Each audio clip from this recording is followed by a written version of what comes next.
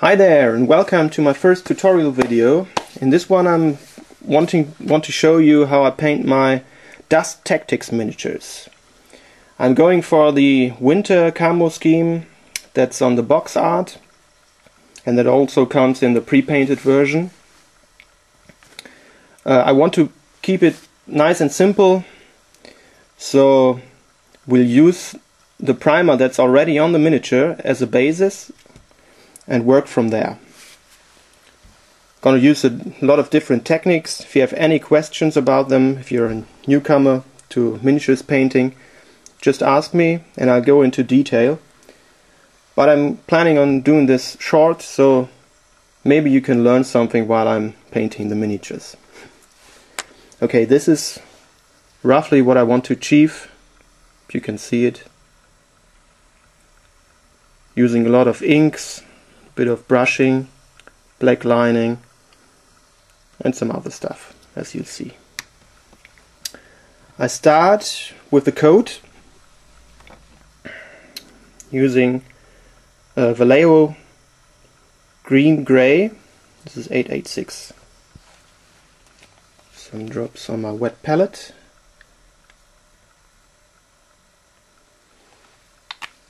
And there you go.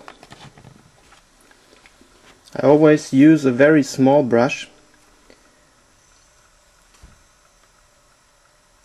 but as a lot of people will tell you, it's better to use a larger brush if you're painting larger areas, but you gotta experiment with that yourself.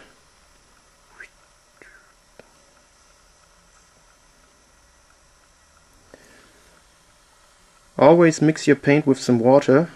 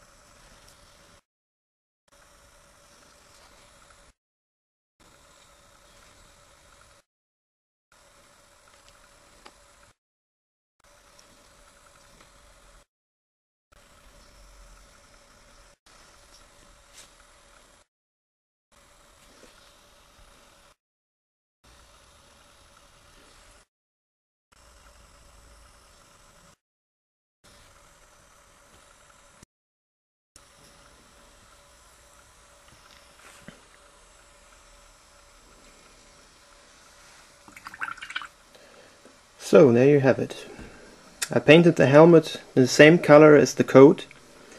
With the other squads I painted them like the body armor, but in this case I want to try a camo scheme on the helmets, and so I'm going with the darker color. You might also have noticed that I left some some flash on the miniatures. This is because I want to be quite quick about this paint job. You could remove the flash, but you would roughen up the surface of the plastic, and I don't think that would be good if you want to paint directly onto the plastic or onto the coating on the plastic. Also, you might have noticed that I didn't glue the upper body in place. I find this very convenient because on one hand you can paint in all the areas much more easy. Second, if you store this in some foam trays, the flexibility means that they won't break apart so easily. So in my book that's a plus, but by any means glue them in place if you don't like them having this pose in the end.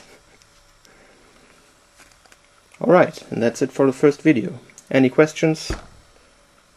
Write it in the comments. And see you in the next one.